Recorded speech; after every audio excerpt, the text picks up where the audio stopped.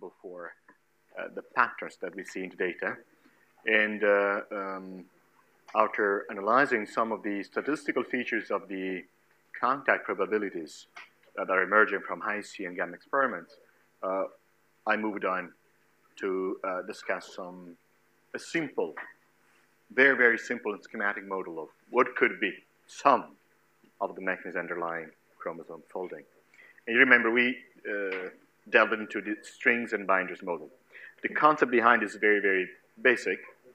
The idea is that along a sequence, a DNA sequence, you have binding sites in red in the figure for the binders of the strings and binders model. And so by diffusion, the binders can bridge those binding sites, and they can loop the polymer and fold it. And the key message is that now independently, this is the lesson from polymer physics, independently on the little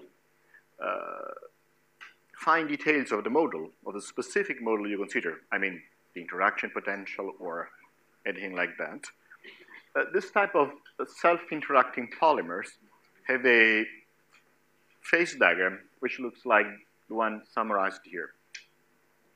And on the x-axis, you have the concentration of the binders, and on the y-axis, you have the binding affinity. How strong is the binding energy of a binder to its cognate binding site? And interestingly, say, a broad class of interacting polymers have the coil-to-globule transition. So you have a transition point, which is this theta line here, and you move from a phase where the polymer is in a coil state, so randomly open and folded, to a state where it is instead collapsed into a globular lump. And the two are, say, two distinct universality classes. And so the idea is that a filament of DNA or different portions along such a filament could be in either one or the other of those fundamental thermodynamic states.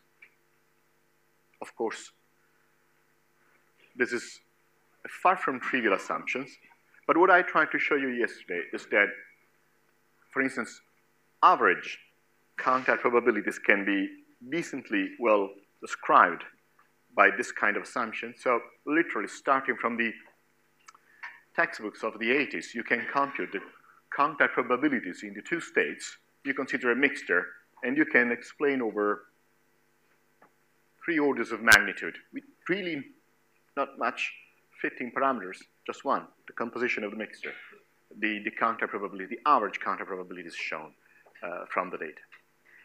What I also try to delve into is to describe another type of data, which comes not from high-C, but from fish, that is to say, microscopy. With microscopy, if you label different DNA sites, you can access the physical distance between those two sites. And you can measure that, and you can compute distributions and moments.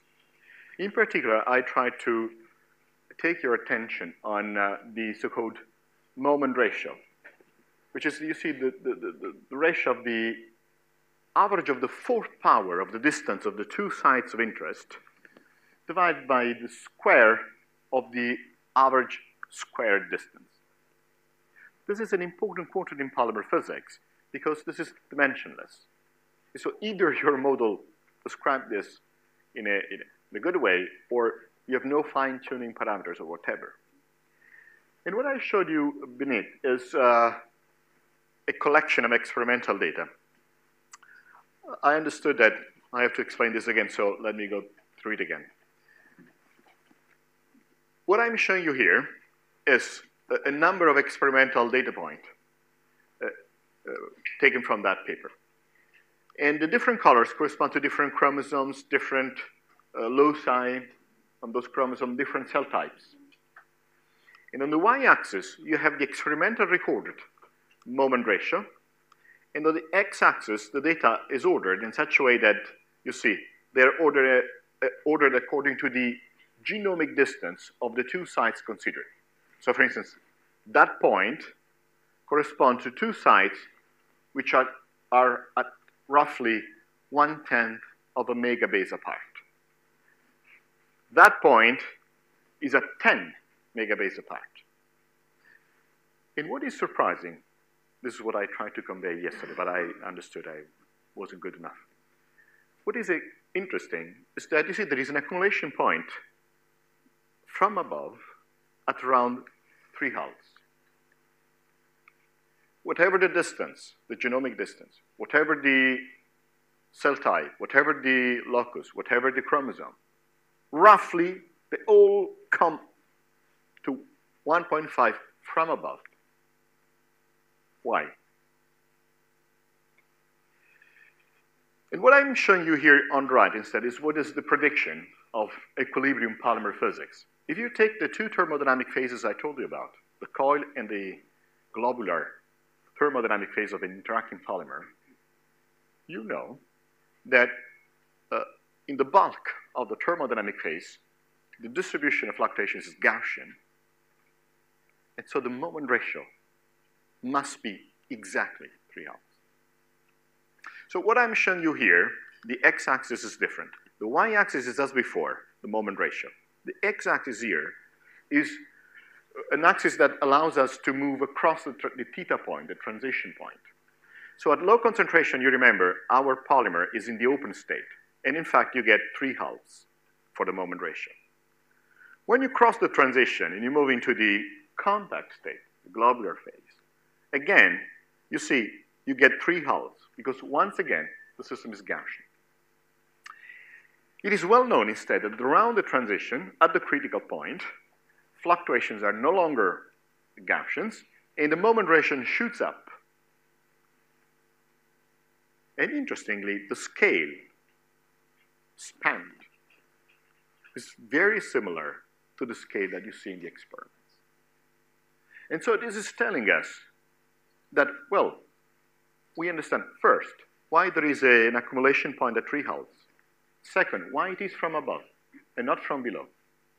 Third, that many, many experiments have been conducted really in sites which are in either the open or the closed phase, because they are close to 3 halves. And there are other loci, other regions, which have scattered out of the 3 halves accumulation point. However, they well reside within the range predicted by those toy models, which could imply that those sites are moving across the transition from open to compact or the other way around.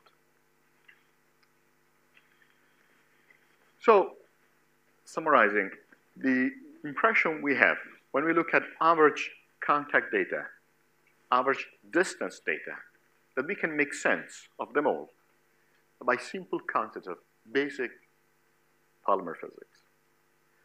The next step I wanted to attack is patterns, because models such as the fractal globule model or the self-avoiding walk model of polymers cannot explain patterns, paths, and so on. If you look at their content matrices in a self-avoiding walk, it's uniform. It is only an average genomic distance effect. And instead, we want to understand what's the origin of the patterns we see in the data, because that is where the action is. And so yesterday I closed my lecture trying to give you a sense of how, within this context of the strings and binders model, or any other self-interacting polymer model, you can make sense of the pattern. And I consider a variant of the toy model I showed you before, where now you have 2 colors, in the sense that along the polymer chain, still a toy model. Along the polymer chain, though, there are 2 types of binding sites, red and green. The red binding sites are bridged by red binders, and the green binding sites by the green binders. And for such a system, really, it's easy to guess how it falls from what we just discussed. Because you immediately see that it falls like that, and all the possible combination of the different thermodynamic phases. So you form a red and a green lump. And they are not, technically they are not independent because there is still a portion of the polymer which holds them together, but they are almost independent. And so if you map in this toy model the content matrix, it has two blocks, similar to what is seen in the experiments, the TADs. And you must now start guessing, how can I produce more complex patterns? And I, again, gave you an example of how you can obtain higher order domains. And in the evolution of the toy model I discussed, I consider a variant now, where not only you have the two red and green binding sites, but now you had a blue set of binding sites which go across the two subsets, the red and the green. Again, here it's easy to understand what is happening, though maybe it's less trivial than before. Because interestingly, it turns out that the red and the green first come together, each on its own. And then the blue binding sites bring together the two previously independent domains. And you form a higher order structure which looks like that in the toy model.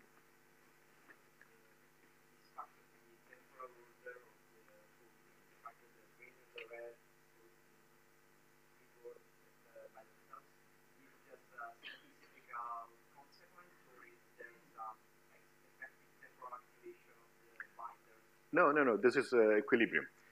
The reason why you keep the red and the green in compact and then the blue bridge together is just a matter of, say, genomic proximity. It is much easier for the red, say, to come together first because they are localized and the green the same.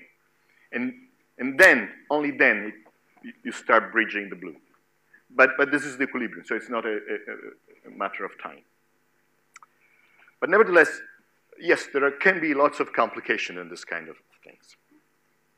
So in this toy model, you see that you start producing interactions across the two blocks which previously were virtually independent. And once again, this is to try to visualize how you can obtain higher order patterns, such as the mated hats that we discussed yesterday.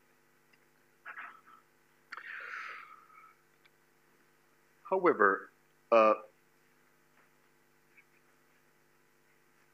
this was sort of basic introduction to give you a sense of how patterns can emerge in models such as the string binders or in self-interacting polymer models. However, this can be pushed to match real data to good accuracy, and this is what I want now to discuss. So what you see on the top here is now, you're well familiar with that, high C data, so contact probabilities, to be short. And this is a region of roughly 5-6 mega around an important gene, FA4, a gene which is involved in embryo development, and I will show you is linked to human diseases, congenital diseases. And what you see up here is the patterns of contacts across that region. You see, for instance, that there is a TAD or a meta-TAD which encompasses FA4. This is the enhancer of FA4. This is the regulator of FA4. And instead here, there is sort of looser structure. And here, little TADs or whatever, sub-TADs. You know, the definition of TADs and sub-TADs, as I stressed, this is very, very loose. Here, instead, you see what the strings and binders model does. And overall, you see the agreement is comparatively good, considering the simplicity of the ingredients that we have in this type of models. So not only the average behavior is reproduced, but also the structure of the patterns, the sub-TADs and so on, whatever they are. The correlation overall is 95%. And this type of quality of explanation of experimental data is found genome-wide with this type of models. So we can explain the way in which the genome fold, the entire genome fold, at 95% of accuracy with this type of methods. And you see here, since now we have the polymer model of that, we can reconstruct the 3D structures which correspond to that. And notice this is not one structure. You have to imagine this in a statistical mechanics sense. So the polymer folds into its thermodynamic phase, and then you see it's moving. There's not one state. There's an entropy associated. So many different conformations.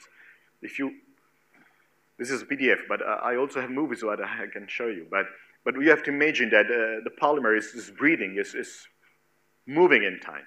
So the contacts that you see there are sort of average over time. At a given time point, you may only see some of them. And you may start guessing what is a TAD or a meta-TAD or whatever are those IO structures. For instance, look at here. The color scheme here is the one corresponding to that strip. And so you see this little subtud or whatever is associated to that color, dark red, then pink, maroon, and so on. And you see how it folds in a complex conformation. It bends on itself. And that's what heuristically we would have called a meta-TAD. And you may see that here there are, for instance, structures which correspond to TADs or something. They are because you see these two regions, which maybe are responsible for the two subTADs, are also folding together, and so on. Of course, there is a price to pay for that, because the model is no longer as simple as the toy models I showed you before, where you have distinct sectors for colors, and you have a few colors here to explain the data. 12 main colors have to be introduced. So the models predict that there are at least 12 main different colors, and overall 24. So the model is predicting that there are order of magnitude a dozen factors, particles, which mediate the interaction. And then I will tell you how one can go and look for them, exactly as we do in high energy physics. We predict that there is a particle which has an opposite charge with respect to electrons, and go and look for it. So what I would like to do now is to give you a sense of what those binding factors, at least within the model, which of course can be wrong, because what I'm showing you now is a fit. I will tell you later on how we tested this. But by now, this could be all wrong. This is just a fit. Anyway, I want to try to give you a sense of what those binding sites are. So I told you that the model, this is a cartoon of that region, has roughly 12 or so colors. And what you see here is a distribution of the different types of binding sites along the DNA sequence. So you see, for instance, there is a bunch of green binding sites here at the beginning, and they may be responsible for that little subtud there. And then there is another bunch immediately after, which is distinct type, and so on. So an explanation of what TADs are is emerging. If there are regions where there is a dominant type of binding sites, you see, of course, a specific pattern there of interaction. But that's it. And now we understand from fundamental principles how that arises. Notice also that there are binding domains, such as this one or the pink, which are spread along the region. This is producing long-range contacts. And so the interactions between the TADs, if you want. And so the arising of meta-TADs in higher order structures. Once you have the model predictions about the binding sites, an obvious thing to do is to try to see whether they correlate with some known factors or some specific type of sequences along the genome. You can ask, what are the typical binding sites that correlate with yellow? Or is CTCF, you remember that protein which was so important, is CTCF correlated with some of those binding sites? I mean, look at where yellow is. Is CTCF located where yellow is? And so on. And of course, you can run that type of analysis. And the result is summarized here.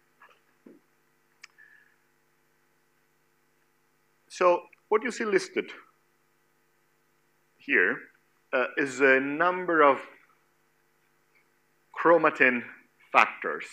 I'm not entering into many details, but if you want, I'm happy to. Some of those, you have seen them. CTCF, you recognize CTCF. Pol2 is a polymerase. And what you have here instead is the different types of colors, so green, red, and so on. And what this is showing us is that a single color predicted by the model, in general, is not a single protein, a single molecule, but is a combination of. So just a few protein factors, just a few molecular factors can produce a combinatorially large number of different types of binding sites.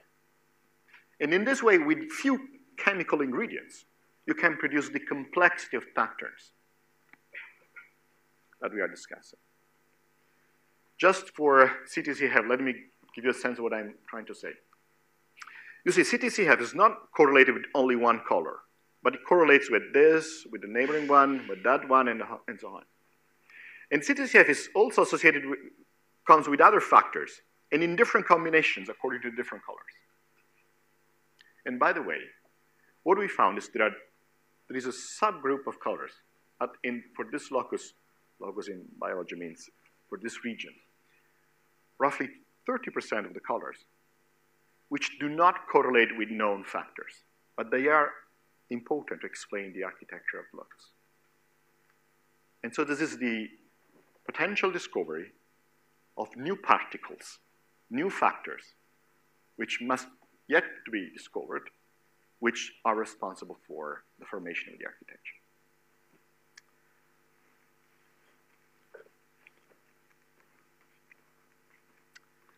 So a very quick explanation of how we guess the model. And this is machine learning. And I'm not entering into details. You have had a lot of that. And it is the following. Starting from, good old physics, you guessed each term of the standard model one by one. Now with the advancement of computers and so on, starting from experimental data, we can have a machine learning approach to try to guess which are the colors, where they are located, what's the minimal model that you need to introduce to explain the data and so on. And so we developed Polymer, which is a machine learning algorithm to do that. And it's very easy. I just want to give you the flavor of what we do. Suppose you know that your system has a given contact matrix. You can ask, what's the minimal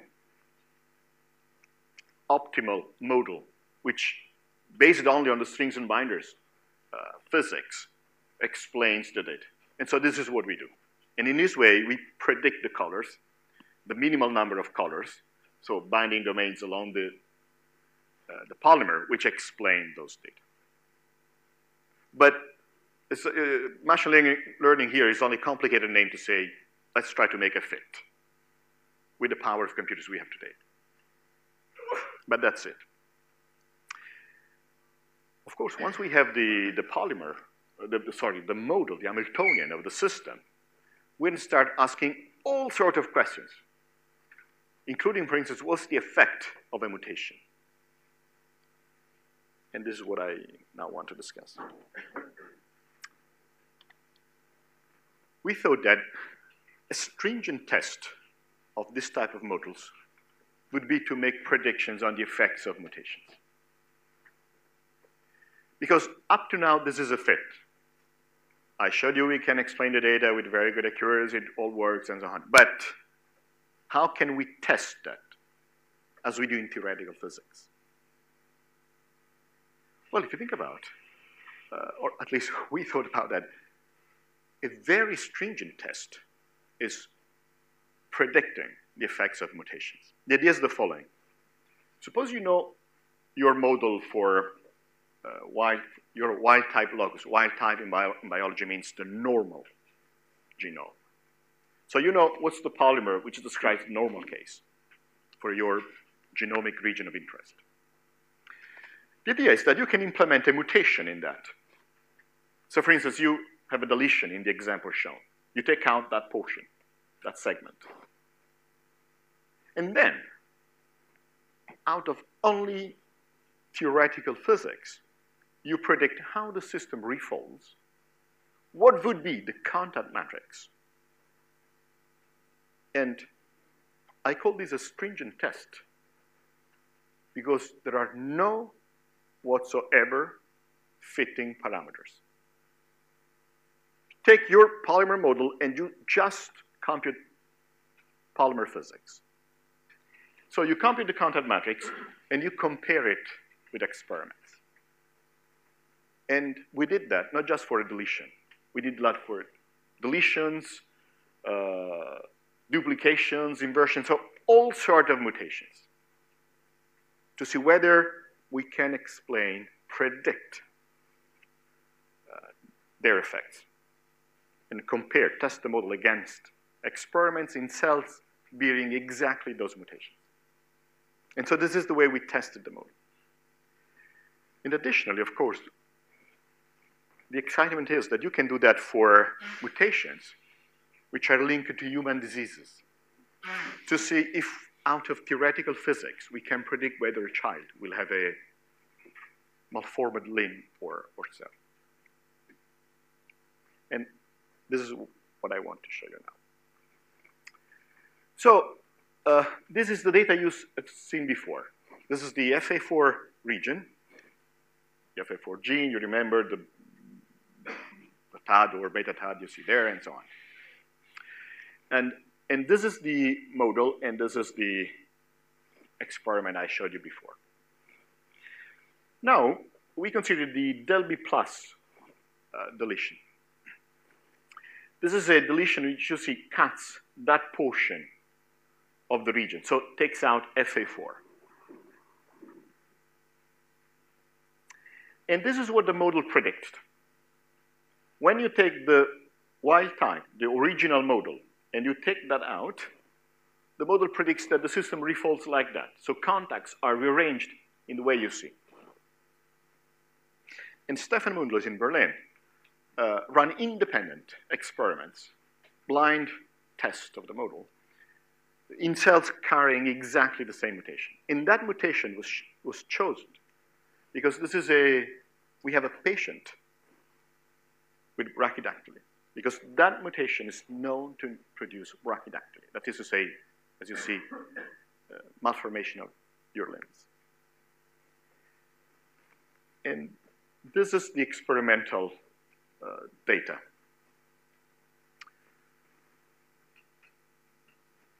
I think this is interesting because you see, not only the model predicts overall the contact patterns that you see in the data, but what I find exciting is that the model predicts new contacts, in the terminology of biologists, ectopic contacts, so regions of contacts which are absent in the original system. And so you would have no way to predict, starting from only experimental data, and they are confirmed in the experiments. And those contacts are responsible for the disease. I try to explain you why. You see, when you take out that section, that segment, the new contacts imply that there is that region in dark blue which starts interacting with that other region. And the first is the region where the enhancer of FA4 is sitting. So the enhancer of FA4, rather than interacting with FA4 in the mutated system, starts interacting with the next gene, PAX3. So the enhancer has a wrong target. This is what physics predicts and is confirmed experimentally. Has a wrong target and activates the wrong gene. And this is what Stefan showed. PAX3 is upregulated and leads to the disease. So, by the way, you see here the 3D structures, how they refold and so on, but I don't want to delve into many details. And of course, we repeated that for a number of cases. This is del B I showed you, but this is a duplication. So the duplication means that that region has been duplicated. In that duplication, which gives syndactyly, another limb malformation, there is a patient with that. I stress this. This is not an ideal world. This is hard life world. So in this case, the model predicts that you see there are ectopic contacts here. In this case, the second enhancer of FA4 that you add by the duplication activates Win6, that other gene, which is upregulated in the mutated cells and brings and gives the malformation, et cetera, et cetera, et cetera.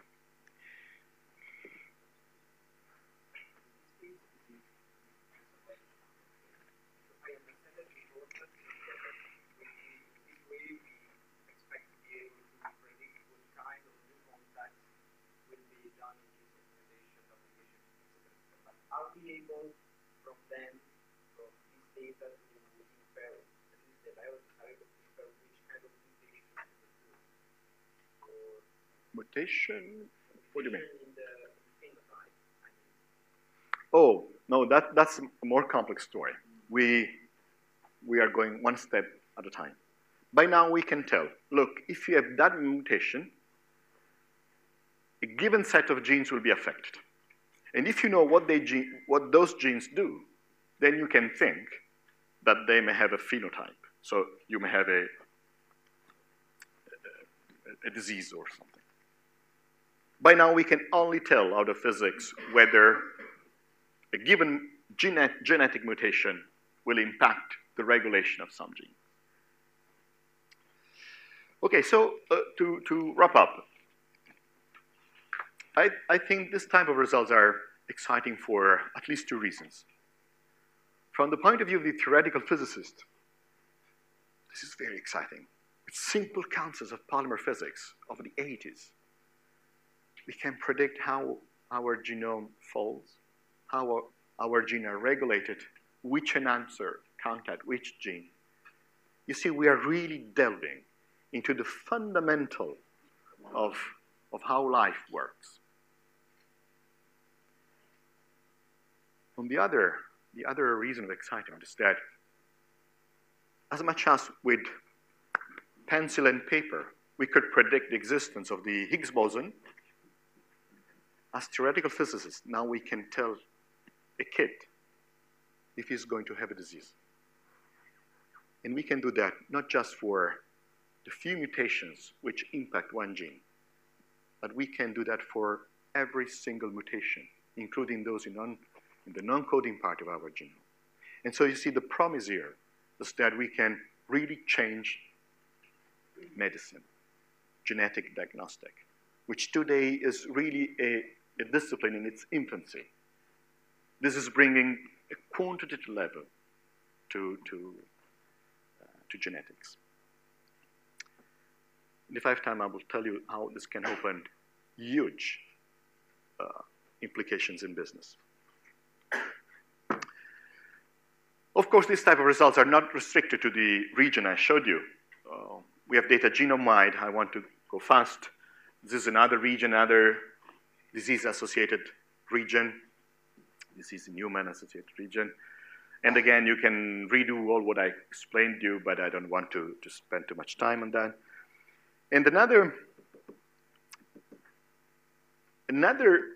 type of implications you can extract from physics is to derive not just the pairwise contact matrix, but you can establish what are contacts overall. So you can see if there are triplets, if there are cases where a given gene is controlled not by one regulator, but by two, by three, four. And what we discovered is that, in fact, there are lots of combinatorial regulation of genes. So for instance, there are lots of many-body contacts. They are exponentially more abundant of what you would expect in a randomly folded polymer. And we made predictions on that.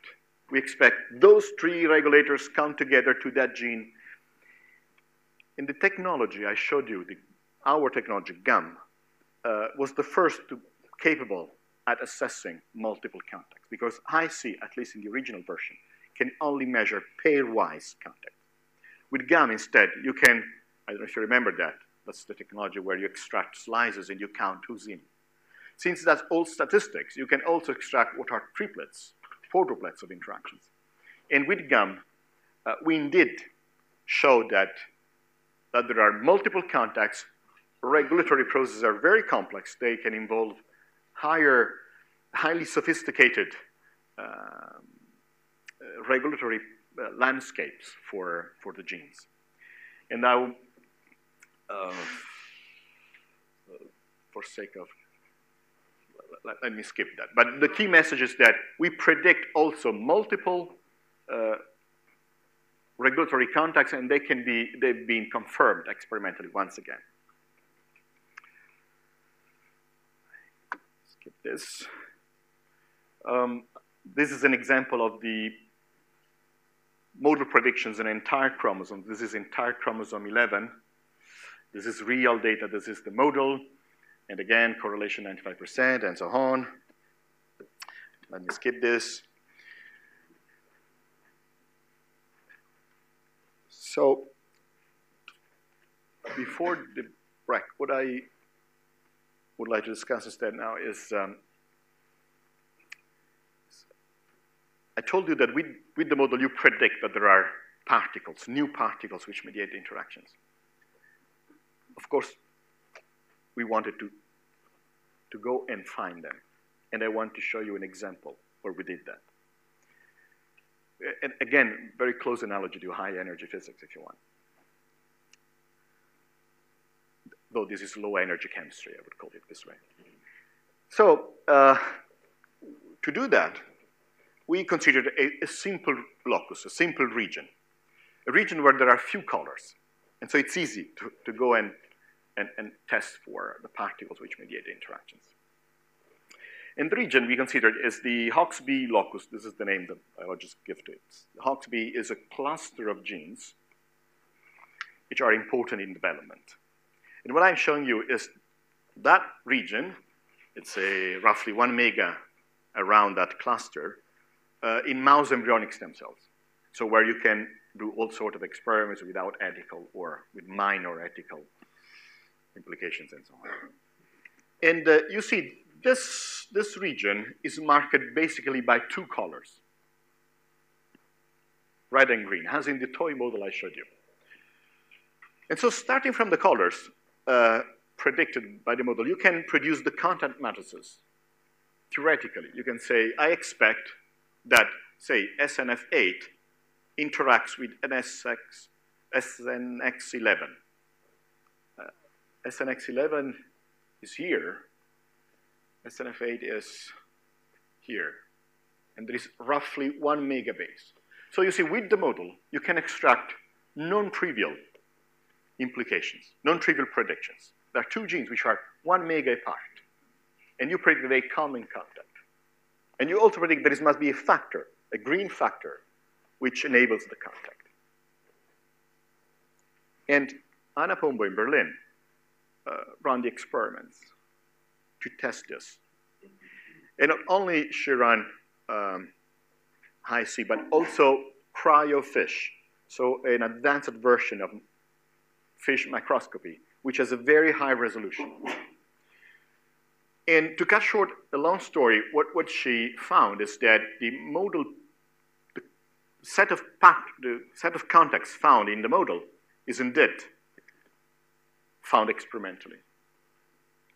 But she ran triple colocalization experiments. So by fluorescence, not only she marked the two genes of interest, say SNF8 and SNX11. So those two are marked. But she also marked the proteins, which we guessed could be involved in the contact. And you see here green is chosen because the genes are active. And so the guess was Pol2 must be involved. And in fact, by triple colocalization experiment, she found that Pol2 is involved. So that is one of the components of the molecular factor which holds the two genes together. The red genes are a different class. Red genes are now named polymer genes. So genes where the gene is almost active in the sense that there is another factor which prevents Pol2 from transcribing, from full transcription. And that's linked to PRC2, another chemical factor. And what Anna showed is that PRC2 colocalized with red genes. So that's one of the factors involved in bringing together the red genes in this toy model. So this is an example where we know the folding, use that to guess what could be the particles, the molecules which mediate the interactions, and we found at least some of the particles which mediate the interaction. And this type of models can be used to test a number of different hypotheses. For instance, as I showed you, CTCF is involved in genome folding. And so one could use the models to test whether CTCF is responsible for the folding of the locus. One way to do so is to create a model of the region where you think that it's CTCF responsible for the contacts. And so you map the CTCF binding sites, which are the orange one, and from that model, you extract out of polymer physics what would be the expected contact matrix. And you can do that also in other scenarios. You can say, no, it's Pol2 only which produce contacts. And so you can map where Pol2 binds. Pol2 is the polymerase. And you can see what is the appearance of the contact matrix in that scenario. And this is instead the scenario which I showed you before, to cut short a longer story. And of course, in this scenario, the one I discussed, you can have also different sub-scenarios. I delve into that to give you the sense of how far you can go with this type of predictions. The scenario shown here, which is the one I discussed before, is where red and green fold in the same cell at the same time. In this variant, your cell population is a mixture. In a fraction of cells, the green come together, but the red are not. And in the other fraction of cells, the red come together, but the green not. And so you can distinguish the two out of polymer physics because you have different patterns in the contacts. And so when they run the experiments, they allow us to dissect which of those different scenarios are the correct one. And so the conclusion we came to, which gave the cover to Nature Genetics, is that it is homotypic interaction, simultaneous homotypic interaction. That is to say, you see the pattern found experimentally correspond to that situation, where in the same cell, the red come together and the green come together at the same time.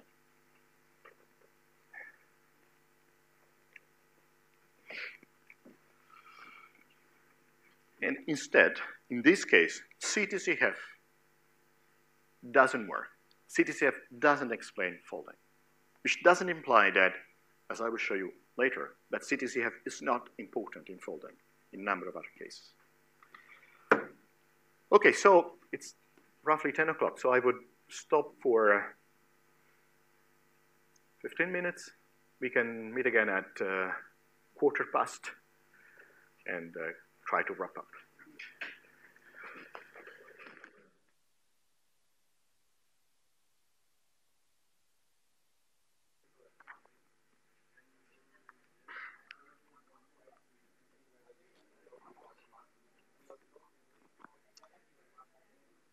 Okay, guys, so shall we start again?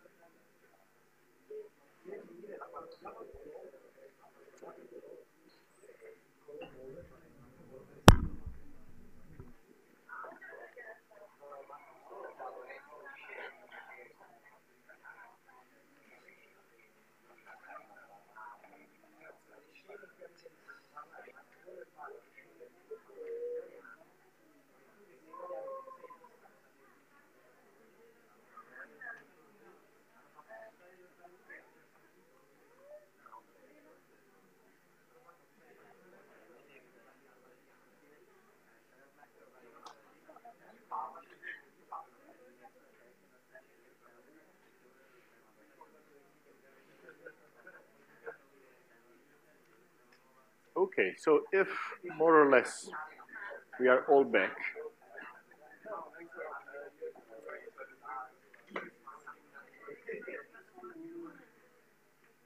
so let's start again. Let's try to wrap up. Come on.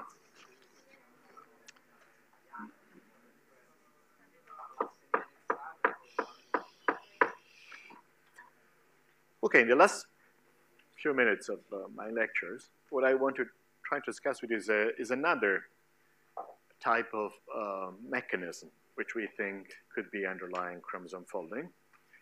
I discussed a scenario which is a classical scenario of biology, where you have molecules which thermodynamically bridge cognate binding sites on a chromosome.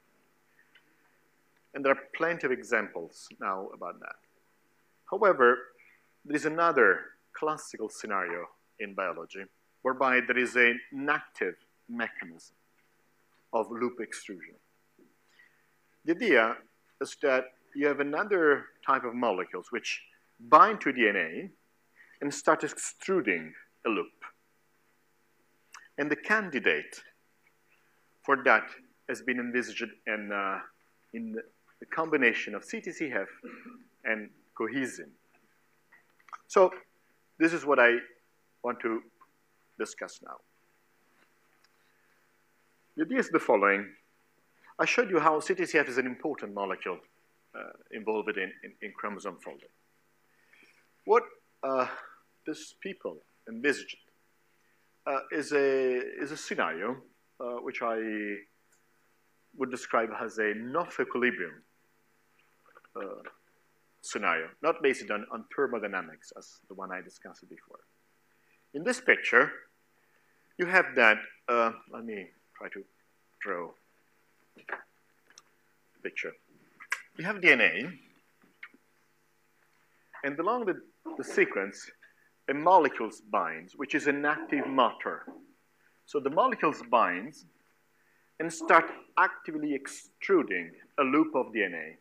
So that at a later time becomes that, and at a later time becomes that, and so on. The idea is that you spend energy. So while in the previous scenario, the thermodynamic scenario, if you think about, the cell has no need of burning energy because the energy required is absorbed by the thermal bath, so free, no problem. In this scenario instead, there is a molecular motor which extrudes DNA actively. And the idea is that that motor stops when it finds CTCF binding sites. Interestingly, oppositely directed CTCF binding sites.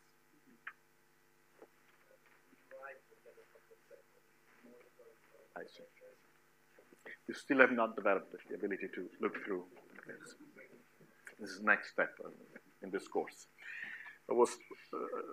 So you saw that. This is a molecule which binds an active motor. The active motor starts extruding a DNA loop, forcing this out. So you spend energy, ATP, and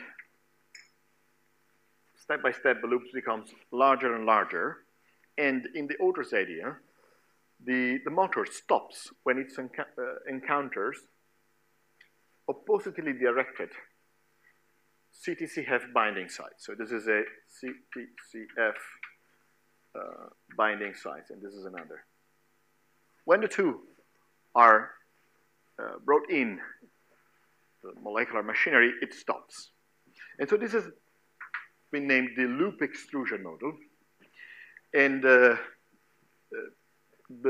molecular factors involved have been envisaged to be CTCF, as I told you. The two oppositely directed CTCF sites are here shown as the green and the red. And the yellow molecule is the extruder, so the object I mentioned before. And the extruder has been envisaged to be cohesin, for instance. Cohesin is another factor known to be involved in chromatin organization. And in this model, in the loop extrusion model, if you add an attraction force between all the other sites in the chain, so in my color scheme, the pink attract each other by some force, whose nature is not clear. But anyway, if you combine those ingredients, you see that you can explain, and comparatively well, folding at loci where CTCF is playing a major role. And I show you here one example. This is experimental data. This is an experiment showing where CTCF peaks are. The color scheme is the one I mentioned before. So the two directions of those binding sites are highlighted by the different colors, red and green. And this is the result of that model. You see, this is an alternative. This is a different scenario.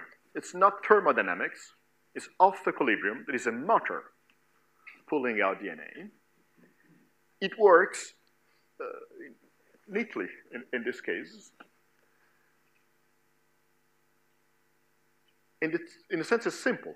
You only need CTCF and that motor. I've shown you that this cannot work in other cases, as the one I've discussed just before. But at least here it is working well. And the variant of this, though, is called slip-link model. It's a variant. The variant, this was introduced by Davide Marenduzzo and us. In this variant, you have a similar mechanism, but there is no need for active extrusion. So the idea is that your extruding factor binds here, and DNA starts moving randomly back and forth into that molecule. So you don't need to have an active extrusion mechanism, and so you do not burn energy. And the random sliding stops when one of the two CTCF sites enters into the machinery. So this is a variant of the one I showed before, which is based on random diffusion. Technically speaking, though, this is not yet an equilibrium model, because this is a diffusion process with two absorbing boundaries, the CTCF sites.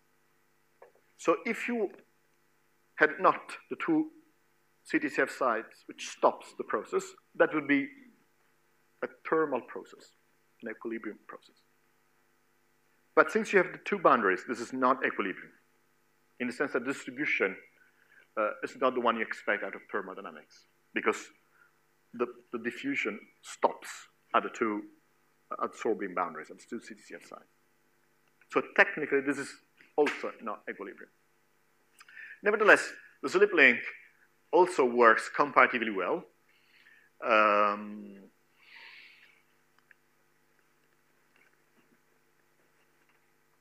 And so what I wanted to try to do, to try to wrap up this, is to compare the different cases and give you an overview of what we think in the literature now as the situation.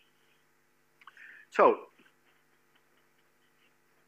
by the way, what I'm showing you here is how the strings and binders model performs on the same locus, and you see that again, more or less, they perform similarly. So the advantage of the strings and binders is that this is a very simple thing based on well-established concepts of polymer physics, equilibrium, no need of energy. And additionally, you don't make assumptions of what could be the factor. You derive the factors, which could be responsible for folding. But this is not the unique scenario. There are scenarios where you have off-equilibrium process, in particular in the loop extrusion, regional loop extrusion, you also have an active mechanism. An active mechanism is known to occur in the way in which cells work. And to cut short a longer discussion, my personal impression is that we are now scratching at the surface of a world of complexity, in the sense that it's very likely that real chromosomes are folded by different mechanisms. Some are those I illustrated to you. Thermodynamics, off equilibrium, active. But maybe there is more to discover about that. I told you that with the strings and binders, where we do not make assumptions on the factors, we derive the factors, we see that, say, 30% of the factors do not match with anything we know. So definitely there is an entire world of mechanisms which we have yet to discover. Though I hope I conveyed the message that is, with comparatively simple ingredients and concepts of theoretical physics, of statistical mechanics, we can start understanding the mechanism of folding and then regulation of our genome. And it is maybe those of you who will come to this field, that is left open to delve further into that and to highlight the, I think, broad complexity of mechanisms and factors which are involved into that. And the promises, of course, are formidable, because we can understand how life works, and we can really make huge advancements in medicine. So I want to wrap up and maybe open the discussion if you have any comments or if you have any questions. And what I try to discuss with you is that there are new technologies, as the gamma, which is the one we developed, which are revolutionizing this field, because we have quantitative data, as we have in physics. So it's not just an observation. Say, I see that chromosome fold. No, I can tell exactly how they fold, experimentally. And this is paving the way to people like us. And I tried to give you a sense of how chromosome folds starting from the data, without having yet introduced the models. And the data themselves are showing a complexity of patterns, which have been heuristically named TADs, major TADs, and so on. But then by using physics, we can understand those patterns and the origin of those patterns, what TADs are, why they are so complicated sometimes, not just a neat triangle, and why there are major TADs, so higher order interactions, and what are the factors responsible for that. And with polymer physics, we can explain the data with very high accuracy. And interestingly, we can make predictions. Testable predictions, which are not only exciting from an intellectual point of view, as I said, but have significant medical implications. And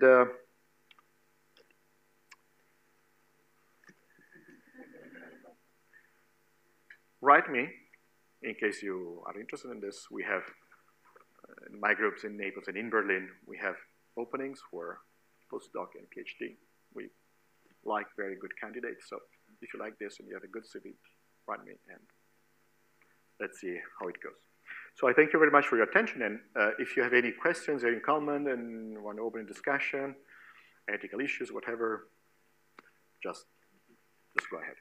Thank you.